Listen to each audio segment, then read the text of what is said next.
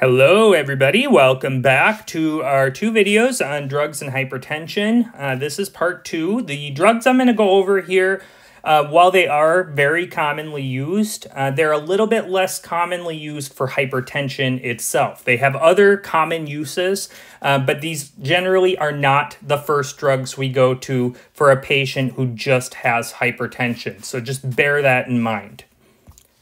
If you haven't had the chance yet, please consider subscribing to my Patreon. You can get there by clicking the link in the description of the video or in the I button on the upper right-hand corner. I very much appreciate all the contributions that I can get to help offset the cost of these videos, and I thank all those of you who have already donated. Definitely subscribe to my channel, and you will get notifications every time I put a new video up.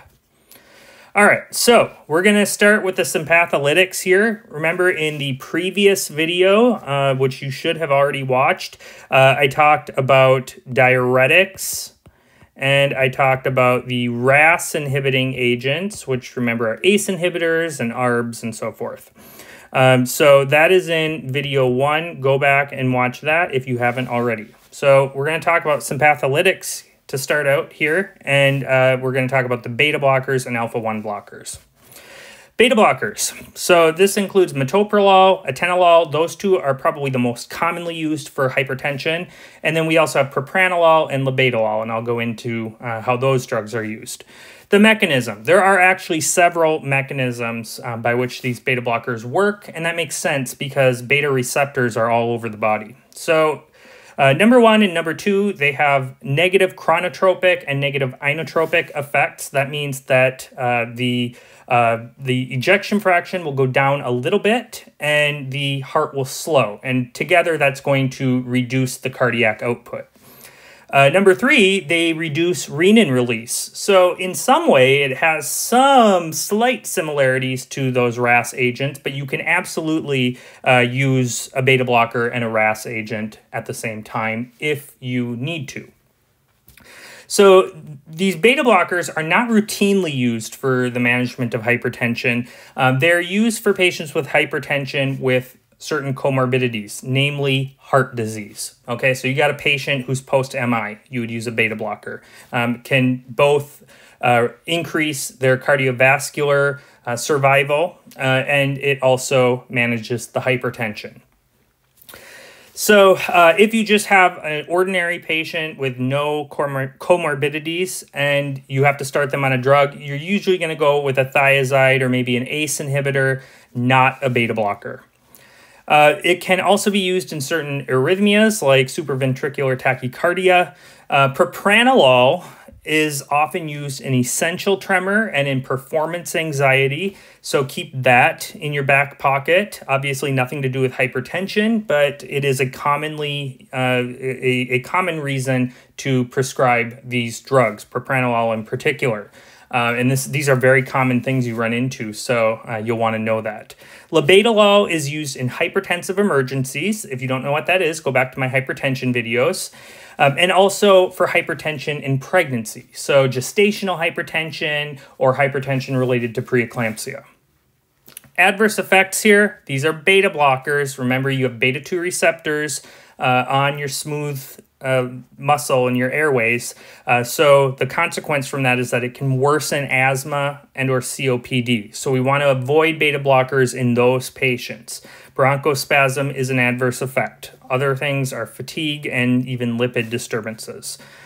Also, this is so important. Do not use beta blockers first to lower blood pressure in patients with suspected pheochromocytoma. So if you have a 24-year-old woman coming in, never been diagnosed with hypertension before, she's got intermittent panic attacks, sweating, comes and goes every so often, you are not going to go for a beta blocker first. You first want to evaluate her for a pheochromocytoma, and then if she does not have a pheochromocytoma, you can give a beta blocker if you want. It's not the best drug to go for. But if you do have a patient with a pheochromocytoma, it's alpha blockade first, then beta blockade, then surgery. Okay, so speaking of the alpha blockers, there's a number of them. Prazosin, doxazosin, terazosin, and then these irreversible ones, phentolamine and phenoxybenzamine, which have really good use for pheochromocytoma. The mechanism here is to reduce the SVR. So we're reducing vascular resistance, and that therefore has an effect on lowering blood pressure. Remember, blood pressure is equal to cardiac output times systemic vascular resistance. If we lower this, we lower this. So this is used to lower blood pressure in patients where you suspect a pheochromocytoma is the first drug you go for. And then it also has a use in BPH. So men who have difficulty urinating, maybe they're 55, 60, 65 years old, check their prostate. If it's enlarged, you can go for one of these drugs. The adverse effect here is orthostatic hypotension because you're reducing the vascular resistance, and that can therefore lead to syncope. I would also add that prazosin has a really nice clinical usage in managing nightmares in patients with a history of PTSD. So that is a good application of this drug, of course, completely unrelated to hypertension. There are really no significant contraindications for alpha blockers. Just use your clinical judgment. Okay, this is one that trips a lot of people up, the good old calcium channel blockers.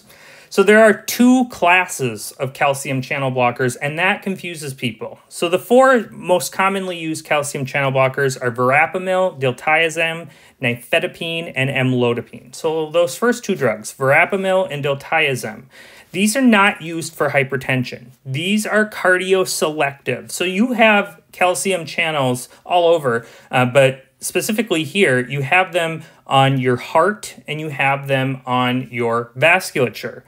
The non-dihydropyridine calcium channel blockers are more cardioselective. So they are used as antiarrhythmics, and they are also used for variant angina. What is that? That's Prinzmetal's angina. So think of a 25-year-old coming in with angina, pristine coronary arteries, they have vasospasm. And so this is pretty good to use for that. Now, what we use for hypertension is the vasoselective calcium channel blockers, also called dihydropyridine calcium channel blockers. So you can use this for hypertension, you can use it for stable angina, you can use it for esophageal spasm. These are more vasoselective, so they're not going to have that cardiac depressant effect that you would have in verapamil or diltiazem.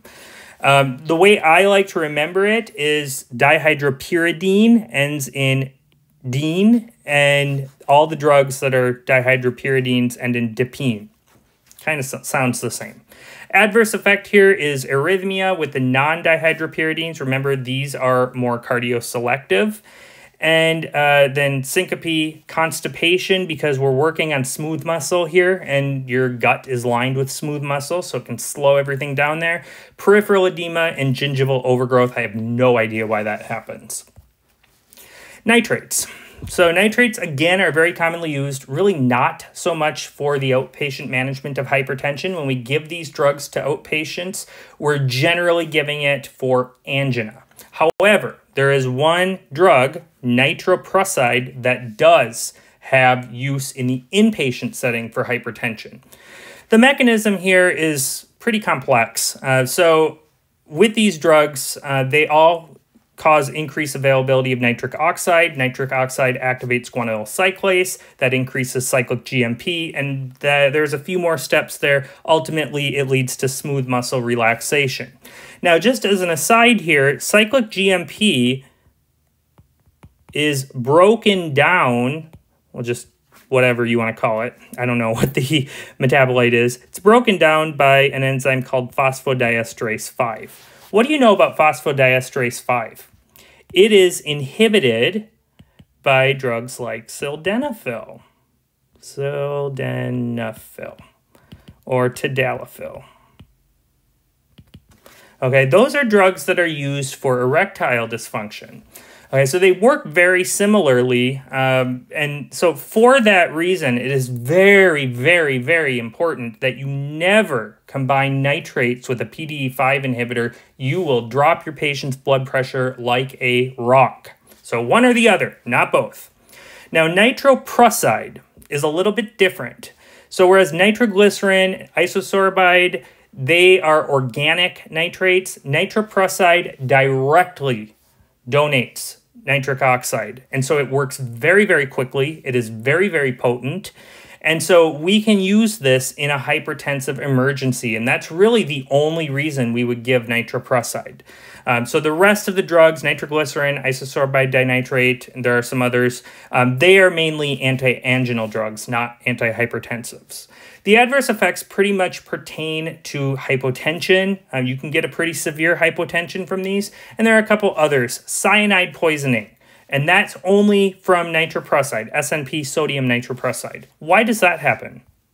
Well, here's sodium nitroprusside. Look, here, here, here, here, here. Those are all cyanide groups. And so when this gets metabolized, you will have cyanide. Ordinarily, the amount of nitroprusside we give is fine, but if you give a lot of nitroprusside, you can precipitate cyanide poisoning. So be careful. Methemoglobinemia in all of these is an adverse effect.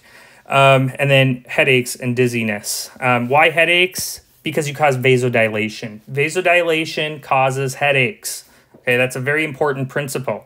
One of the reasons that caffeine is useful for the treatment of headaches is that it's a vasoconstrictor. Migraines are very, very similar in that you have vasospasm. So if we can constrict those vessels, we can abort the migraine. So anything that dilates vessels can trigger a migraine, even in a person who does not have migraines ordinarily. Now, don't confuse nitrates with nitrites, like amyl nitrite. Those drugs have historically been used as an emergency antidote for cyanide poisoning. All right, so I just want to point out, though, that amyl nitrite is not used anymore for cyanide poisoning. What do we use? Large doses of vitamin B12, cobalamin. I think it's only a few micrograms that you need in a day to keep up your vitamin B12 stores. We give several grams in cyanide poisoning, so quite a different dose. All right, now just finish up treating hypertension in the pregnant patient. So anytime a patient is pregnant and has hypertension, you should be thinking of a variety of things, particularly if she's after 20 weeks. So gestational hypertension, that's just isolated hypertension of pregnancy. Preeclampsia, where you have hypertension and proteinuria, and it needs to be 2+ proteinuria. Severe preeclampsia, where they have preeclampsia with severe hypertension, like going over 160 systolic, or they have neurologic symptoms, things like headache, visual disturbances, abdominal pain. That's not neurological, but there are a number of symptoms that characterize severe preeclampsia. And then eclampsia, which is where you have a preeclampsia and then you develop a seizure. And then HELP syndrome, which is a variant of preeclampsia, in which you also have hemolysis, elevated liver enzymes, and low platelets. Don't you just love it when the mnemonic is in the name of the disease? Now, the treatment of choice for hypertension in the pregnant patient is generally labetalol orally. You can also use hydralazine or alpha-methyl-dopa. Those are also commonly used, but I would go with labetalol for your exam. Do not use diuretics or RAS-inhibiting drugs. As I said in the previous video, for hypertension in pregnancy, those are always the wrong answer.